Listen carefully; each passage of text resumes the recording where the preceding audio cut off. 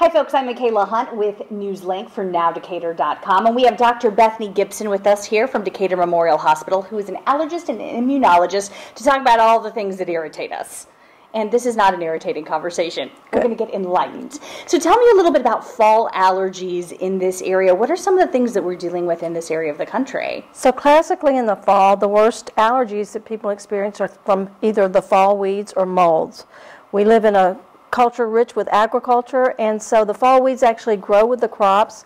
So we have quite a bit of fall pollens that people have to live with, and also molds, which also grow with the crops and also in the trees and the plants that we have in our yards.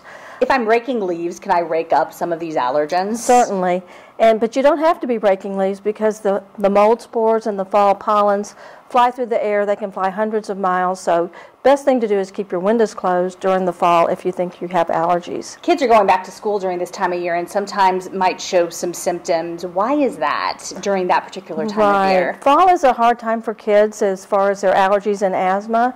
A lot of it is they're just getting back with their friends and they're catching colds from each other.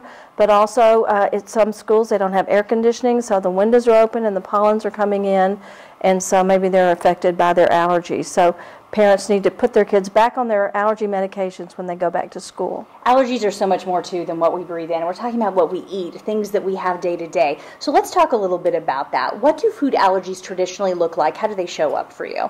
Well, the serious food allergies are mediated by an antibody, so they cause sudden and severe symptoms, such as what we all know about the peanut allergies and some of the other allergies. So suddenly a child eats, say, peanut butter maybe for the first or second time. They break out in hives, they may vomit, they may have trouble breathing. So those are severe allergies. A child should not eat peanuts after that if they are tested and are positive. And that is something we can easily test for. We have good validated tests for that. But what about the things that hurt my stomach, like that piece of bread that maybe I feel like I shouldn't have because I know how it makes me feel? There's other foods that trigger certain things like migraines or some abdominal bloating and pain. Those are harder to diagnose. And they're not dangerous in the sense that they're not going to cause anaphylaxis and death. But sometimes you just have to eliminate those and see if you feel better, but maybe not totally eliminate, maybe just cut down on how much of that you eat. If people have questions, what do they need to do next about if they're having some of these irritations? Talk with their physician, or if they think it's serious or need to see an allergist, certainly that would be an option. Okay, and you can book through a link that we have up here on the website. Just go to NowDecatur.com. Thank you so much, Dr. Gibson. You're welcome.